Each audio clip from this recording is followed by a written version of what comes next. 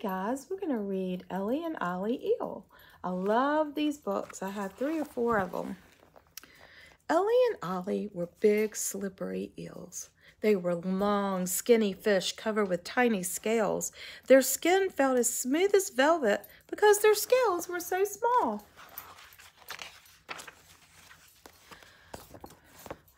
Ollie lived most of his life in the bay near the ocean. But when Ellie was young, she swam and wiggled her way up the river. Ellie stayed in the river until she was 7 years old, and then she swam down the river to the bay.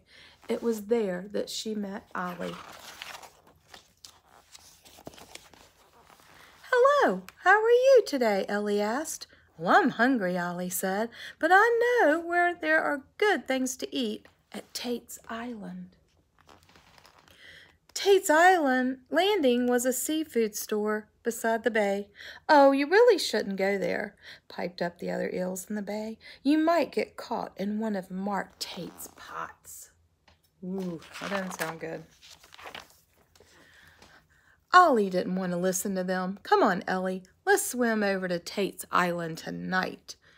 We can find some tasty scraps of fish and crab there." That night, when the eels liked to feed, Ollie swam closer and closer to Tate's landing. Ellie thought that it was a good thing to do, but she followed behind him and didn't say a word. She was a little nervous. When his slippery skin, Ollie swam and he slipped easily along the bottom, and his sense of smell was the very best.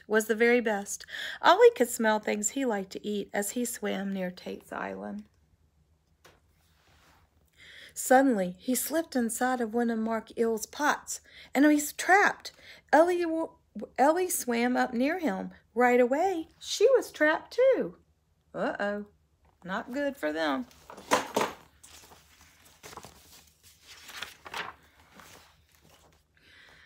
The other eels were in the pot, squirming and squirming. "Oh, you shouldn't have come here," they cried. "You won't be able to find your way out." Soon Mark came along and he lifted the pot. He sold eels to the fishermen for bait, so he was happy when he saw all those eels. Yeah, I bet he was. He wants to make a few bucks. A fisherman and his wife came to Tate's Landing. They gave Mark a big nickel for a bag full of eels. A big nickel is what Mark called a coin worth 50 cents. I call that a 50-cent piece. They put the bag in their truck, and down the road they went. Ellie and Ollie and all the other eels squirmed and squirmed in that bag. Uh-oh. Suddenly, the bag of eels broke open, and the fisherman's wife screamed, and she jumped up and down in the truck. And those slippery eels just kept on squirming. The fisherman stopped the truck and opened the door. "Let's get out of here," cried Ellie. And Ellie and Ollie and all the other eels squirmed out of the truck. There they go. They can go like little snakes. The eels wiggled their way into the water near the road. They quickly swam until they were back in the bay, but away from Tate's Landing. Now, it wasn't long after their escape that a strange change came over Ellie and Ollie. They changed colors, and their eyes became enlarged. "I feel a strong urge to swim far away," Ollie said. "I do too," Ellie said. Something inside the eels was telling them that a special time had come. It was time for them to swim to the Sargasso Sea,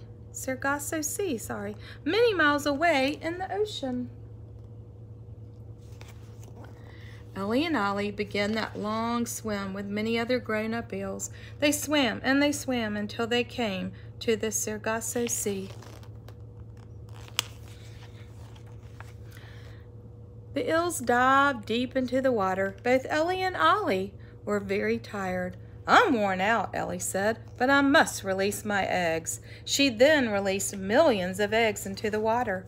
Ollie fertilized them so that they would hatch. Ellie and Ollie's important work was done, and their life cycle was over. They're going to have lots of babies.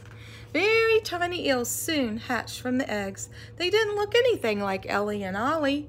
They looked like little leaves, and they were clear as glass. You see them?